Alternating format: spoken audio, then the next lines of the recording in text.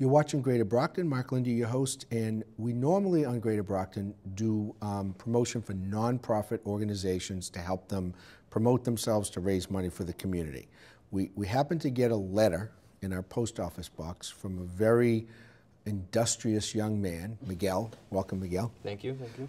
Miguel is a student at Massasoit Community College, 23. Yes. Okay, who is looking to go on, I'll say it's a pilgrimage to a certain extent. It's called World Youth Day in Poland, and he is going to, hopefully, with your help, get to see Pope Francis. So tell us your story. Tell us why you're trying to do this. Well, why I'm trying to do this, well, it comes down to my experience in my own life.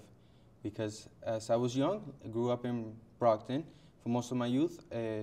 We know the situation here, and it's a little tough, and I ended up with the wrong crowd, and I ended up really selling drugs and doing the bad things.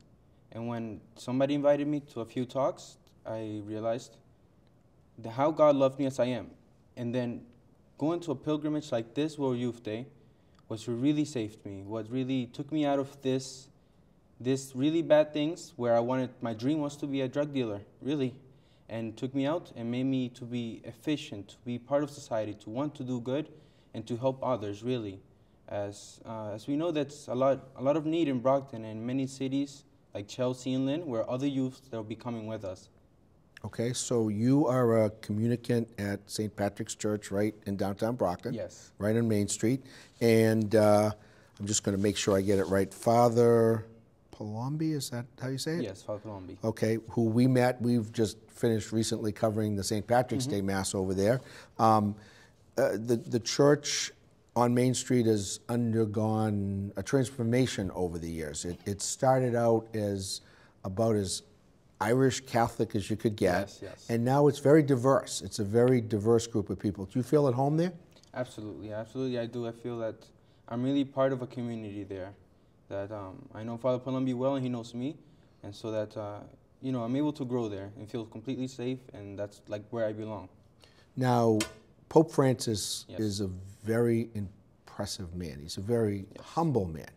Everything we've seen about him, he's traveled to different parts of the country. He's come here, not to Boston yet. Not yet, hopefully. Maybe you can work on that and get him to Boston. I'll get on it. What do you think? But it costs a lot of money to go this. We don't actually talk about, you know, send me this amount of money or whatever, but it's a $3,500 trip for you to go there. And being a college student, you don't have $3,500 in your back pocket, right? No. I mean, we're working hard. We're doing fundraisers as we can, but many of the people, including me, many of the youth don't have work, and even I, who have work right now, we find it very tough to raise this money. Many of us come from low income. I come from low income families, and really, you know, there's this stuff, this fundraising stuff. So we're looking for whatever we can get. Okay, and if people wanted to help you, how would they do that? How would they get in touch with you? Well, they can get in touch with me with either my email address or my phone number, which should be there, and just contact me, and we can see whatever ways you can help us, really, either whether it be with fundraising or anything else, any ideas that you guys may have. Okay, tell us the phone number and the email. 508-580-6630, and my email is miguel222mg@aol.com. AOL, wow, you're a young guy. I'm older, and my kids like to joke to me that AOL means older Americans online. That's what they tell me. I have a 23-year-old and I have a 26-year-old. So you've turned your life around from what you're telling us. You're a student at, and I'll do self-disclosure, I teach at Massasoit, so you're in culinary arts in Massasoit. How's that experience going for you? It's amazing, really. The professors there, I came in there with a bad impressions, but the professors there have turned things around for me, because I see how well experienced they are and how much they really do know and love the subjects they teach. Now, I hear from Jay Miller, who works here, that you guys knew each other before. You volunteered at the Boys and Girls Club. Yes, I did. About 4 years ago, I think I volunteered for almost 2 years, just a little bit less than 2 years. And it was a wonderful experience, really, to go and help kids, and to be there and to also gain experience with this. So it was very good for me. Now, you must have friends that are involved either at the church here or, like you said, a couple of churches are getting together to do this. Yes. How important is the friendships, the relationships you've developed with the other people, and what do you think you're going to get out of this if you go? What am I going to get out of this? Well, about 3 years ago, there was another pilgrimage, a smaller one, to Chicago. And before then, I felt very, very lonely. Even though I was going to school, I was working, I felt very lonely. And on this pilgrimage, I met friends that I can be sincere with, friends that truly we can talk about important things of life, you know, not just music or things above the surface, but we can talk. And this has helped me to not feel segregated, to not feel alone in society, but to be part of it. And in this World Youth Day, what I am particularly looking for is for help, to go and get a word, maybe from God, from the Pope, to help me, because hopefully I want to start a family. And I feel that this is fundamental for me, to have this word, to have this faith, and to know that through it all, God will be there for me always.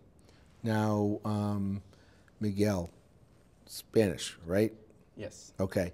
So how important is that with your connection with Pope Francis, that he's the first Pope that's come from a Latin American country? Oh, I think it's quite awesome. It's quite awesome to see that he has that Latin flair, even as humble as he is.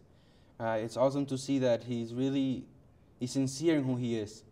He is who he is with everybody, with the cardinals, with the presidents, the prime ministers. And it's amazing to see that, to see somebody like him to be as sincere as he is, as humble as he is, always truly to who he is. I'm going to tell you something you didn't know. Yes. My dad was born in Havana. What do you think about Pope Francis and his involvement in trying to get our president to go on his historic visit he just had to Cuba? I think it would be good. It could do a lot of good. It could do a lot of help for everybody. And so it's something that, that I would like to see, of course. Okay. My last question, I'm not sure what we have for time left. Okay, I'm going to give you a minute, less than a minute. Talk directly to the camera, talk to the audience, and tell them why they should help you to go on this trip. Why they should help me? Okay. You should help me and also all the other youths that are here, because simply, like I said, there are many kids coming from Lynn, Chelsea, and Brockton who have nothing to do, who are almost stuck in society because of their cultures that's around them. And so this is a help for them to go and see other youths around the world that have the same sufferings, that have the same problems, that they're not alone, that they can be better, that they can do better, and to go and meet and have a word of God in this moment, in their sufferings, and to help me as well to prepare for my future and for my future marriage. Congratulations. Thank you. Much success. And you're watching Greater Brockton. Make sure you help Miguel out. Thanks for joining us, and look for more events, places, people, and faces right here in the City of Champions.